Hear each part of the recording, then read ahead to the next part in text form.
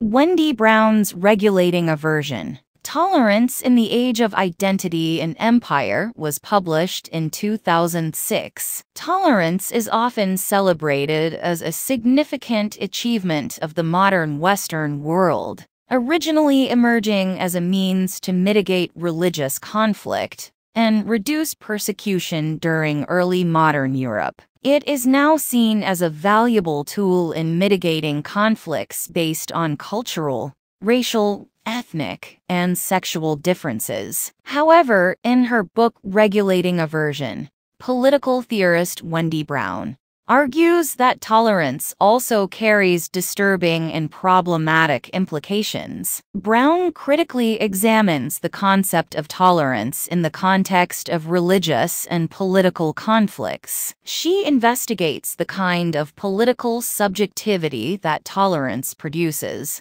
and the role of the state in shaping this subjectivity. Rather than providing a direct answer to the question of what tolerance is, Brown explores its multifaceted nature. Brown argues that tolerance is limited because it functions as a strategy for managing what is considered abhorrent. It is also asymmetrical, as the majority holds the power to determine when and how tolerance is applied. Additionally, tolerance is seen as normalizing because it imposes its own prescriptions on the subject. Despite these critiques, Brown does not outright reject tolerance, but rather offers a nuanced revision of Foucault's work. The book analyzes the governmentality of tolerance, examining how liberalism produces political subjects and legitimizes its own power dynamics. Tolerance serves a dual purpose. It reinforces the liberal paradigm of individual rights, private beliefs, and value pluralism,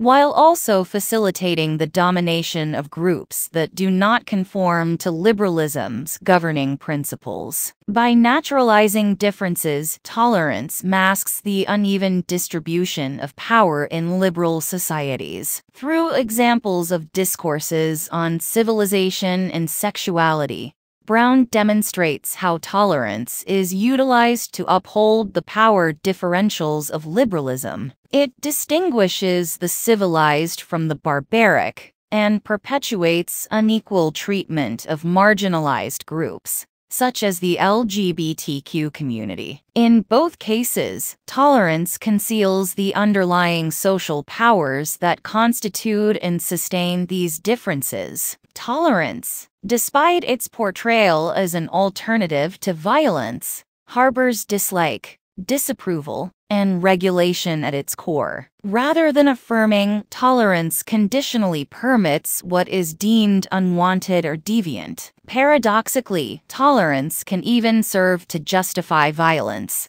as seen in the context of the war in Iraq and the War on Terror, where it has been used to differentiate the civilized West from a perceived barbaric Islam, ultimately supporting Western imperialism. In her analysis, Wendy Brown unveils a remarkably unfamiliar understanding of tolerance. Far from being a neutral stance, tolerance is laden with norms that consolidate the power of dominant groups, perpetuating the marginalization of those who are tolerated, while equating intolerance with barbarism. Brown examines the functioning of tolerance in diverse contexts, ranging from the War on Terror and advocacy for gay rights to the Los Angeles Museum of Tolerance. Through these case studies, she explores how tolerance operates in contemporary struggles concerning identity,